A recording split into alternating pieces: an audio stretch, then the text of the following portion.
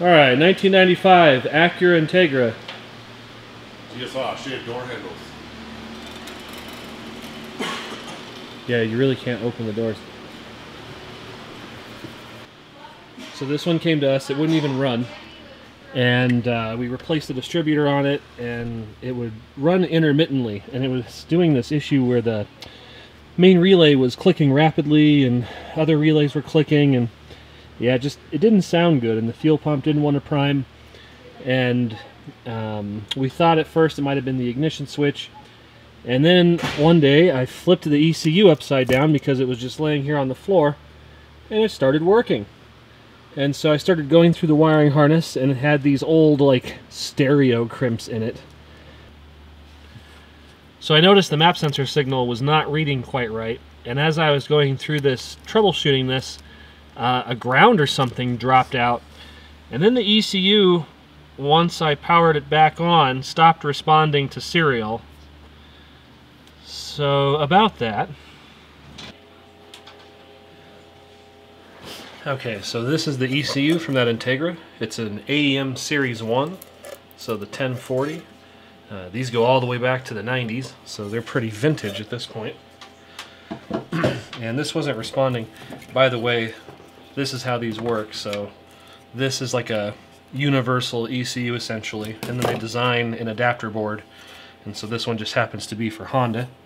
And you can see here it's got this dual row header, and this sandwich is in here like this. And these are a pain to get apart when you have 100 pins stacked like that. But this is what it looks like when you separate the sandwich. And so on here we have a Freescale processor. This is Motorola 68000 based. This is like a programmable processor for injection and ignition control. This is the ROM where the firmware is stored. This is the RAM.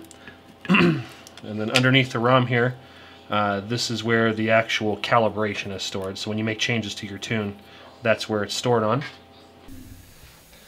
Alright, so after getting the board out, one of the first things you do is you figure out where the 12 volt power comes in. And so I looked up the data sheet for the voltage regulator, soldered a wire to the 12 volt input, and soldered another wire to ground.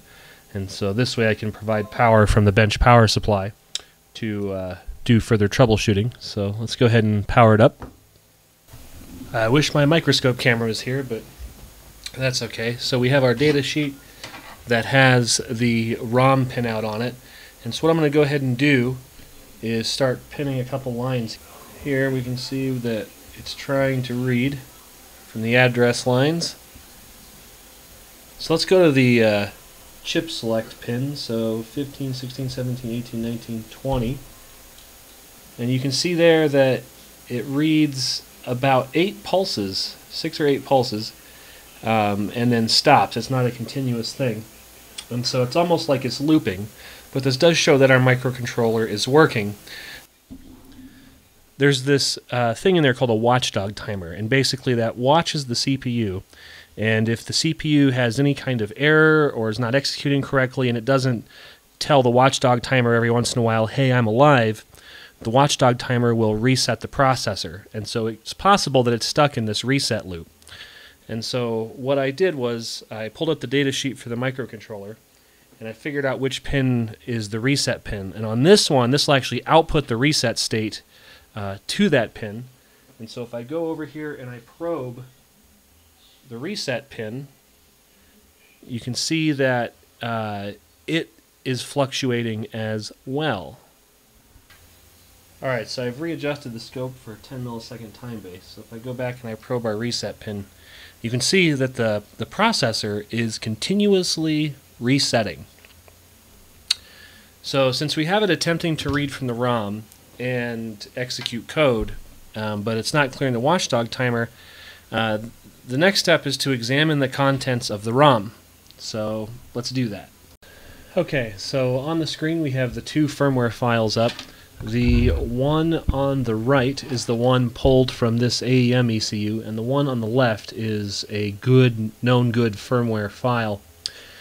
And when the CPU starts up, there's something called a reset vector, which is basically the address that the processor looks to execute instructions. And they're usually either at the very beginning, or very end of a firmware file. And sometimes that can change depending on the CPU, but as you can see here at the very end, we have FF00, FF00, which doesn't make too much sense. And if I jump to the beginning of the file here, it's all Fs. A blank chip will be all Fs, which is basically full of ones. Now, if we compare that with our good firmware file, you can see that at the very beginning here, we actually do have some instructions. There is some data there. And so if I go to the end, it's all Fs there, and you can see that we have some other firmware information here. One of the interesting things here is this ECU actually isn't made by AEM. It's made by a company called GEMS. And so basically AEM went to GEMS and said, hey, we want to rebrand your ECU and sell it as our own. And that's what they did. So these are the people that actually make AEM ECUs. I don't know if they make the current ones, but at the very least, the version 1 and version 2 are made by GEMS. And so if I go through and compare some of this data, you can actually see that it's quite different. So if let me back all the way up to the top here. And so we'll go through the first 220 bytes or so are different. And you can see about the middle of the firmware file here, there's a difference. And then down here, where this, on the left here, this is literally like operating system code, we have this repeating pattern here. And the reason why this occurred is because this flash chip is electronically writable. It's not like a one-time program and done.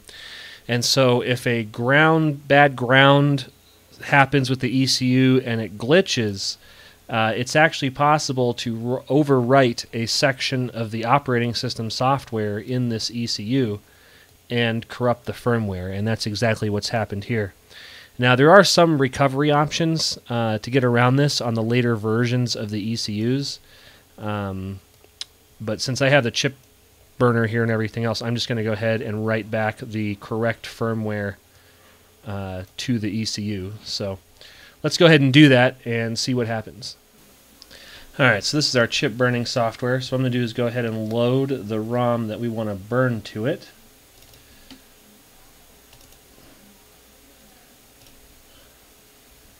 So there's our firmware file, just like what we saw earlier.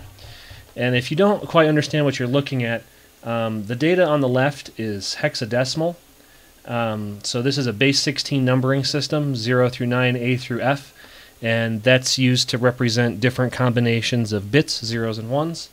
And on the right is the ASCII column, so it takes that hex data and translates it into human readable text. So if there's any strings in there, like this AEM 15 version number here, or the GEMS trademark and stuff like that, that's actually easily decipherable by a human. So it's kind of handy having that column there. So I'm going to go ahead and program this into the chip. So we'll just ID error. So that might happen if the pads aren't contacting correctly. So let me pop this and wiggle it around a little bit. Okay. So it should go now. There it goes. And that's it. And it does do a verify, but I like to go back and manually verify, so I'll hit the verify button. And what this does is this reads the contents of the chip back and compares them with the data that's in the buffer. And our verify was successful. So now that our operating system software is burned back to the chip, let's go ahead and pop this back into the ECU and see if it works. So very special care has to be taken with this. If you put this in backwards, it will fry things. There is no actual pin 1 indication on here. The front of the chip socket was actually cut out to allow this IC on the board to sit in that place. But I probed out where pin 1 is after taking it apart to verify that. Alright, so now that our chip's in, since we're already set up on the oscilloscope, I'm just going to go ahead and go back and probe that reset line. and see if it resets repeatedly. So let's do that. Alright, so we're back to our 10 millisecond time base. So let me grab our positive wire from the bench supply. Make sure there's nothing that's going to short out the board. Okay, so we'll go ahead and power that on. And I'll bring my scope probe over. We're going to hit the reset line. And it looks like it's high. What's my volts per division? Okay. So let me zoom out a bit. So let's go to like 100 millisecond time base. Reprobe here. And it looks like our reset line is staying high, so the CPU is actually running at this point. And we could probably verify that further by hitting a couple of these lines. Oh yeah, lots of data going through there. So it's actually reading the operating system off of the chip and executing that code, and that's what we see in that. So if I was to actually zoom in a bit with the time base, like if we go back to 10 milliseconds, maybe that's enough time. No, not even. You still barely see it. Let's go down to 100 microseconds. And now we're just starting to see that data take shape. If I keep zooming in, you can actually see the high and low transitions, and as it reads data, it's not going to be an exact pattern. So that's good. That's a good sign. So at this point, we're ready to go ahead and reassemble the ECU and see if we have serial communication. Since everything's running like it's supposed to, I'm going to go ahead and unsolder our wires here.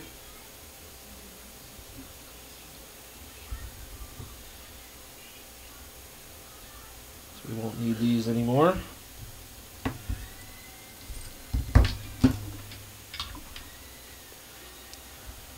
Cool. And then we take our adapter board. Do our best to plug this back into here without bending anything. This connector is terrible. It really is. This is not how I would design this thing for sure. Alright, so with that fully seated, you can see we have a foam block here that keeps the ROM chip in place. So let's go ahead and plug this into the car before putting the case on it and verify that we have serial communication. Okay, we have our ECU plugged in. So I'm going to go up here to the laptop. I'm going to turn the key on.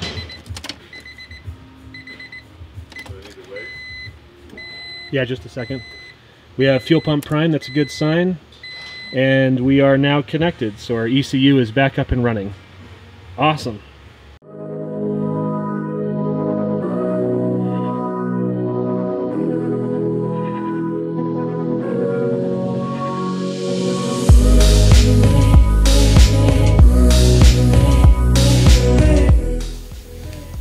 And we're done. This old girl will live to fight another day.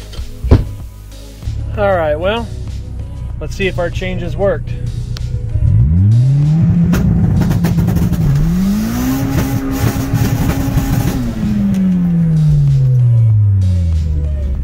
Good. So as you can see, we do vehicle electronics very well here. So if you have a vehicle electronics problem or project of your own, come hit us up at FinishLine Industries. We'll see you soon.